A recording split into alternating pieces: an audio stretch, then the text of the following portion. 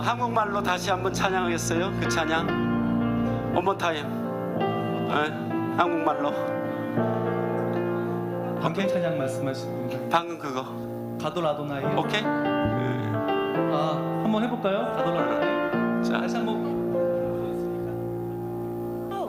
위대하신 We're gonna play it. We're gonna sing it 여호와 in 높여 Korean. 찬양. 오케이.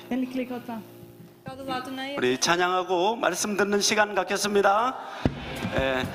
마음껏 성령이 인도하는 대로 춤을 추면서 찬양합니다. 춤을 추면서. 위대하신 여호와 높여 찬양해. 주의 거룩하사 시온에서. 다시 한 번 더. 위대하신 여호와 높여 찬양해. 주의 거룩한 성 시온에서.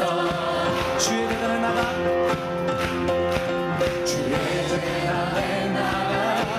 내 기쁨 되신 주. 내 입술의 열매들이 나 위에 행하신 위대한 일 기억해.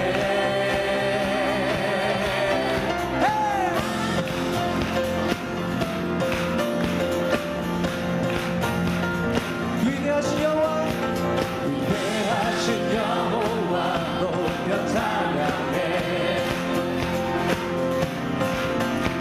주의 거룩한 성 시온에서.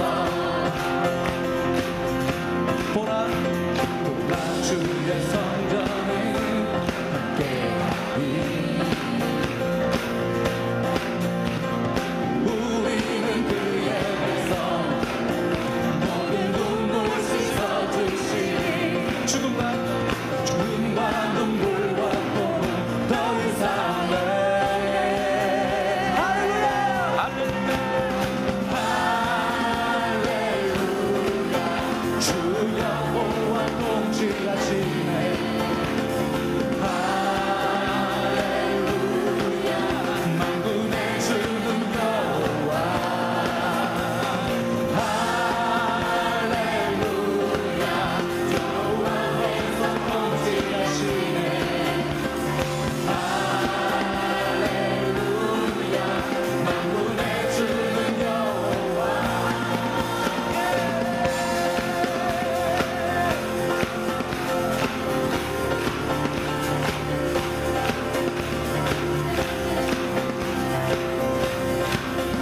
함께 고백합니다. 기뻐하고 즐거해.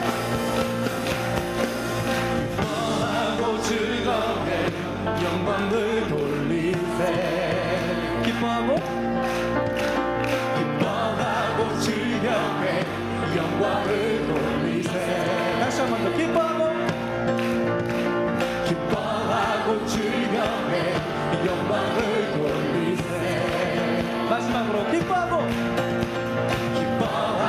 즐거해. 영광을 돌리세. 할렐루야.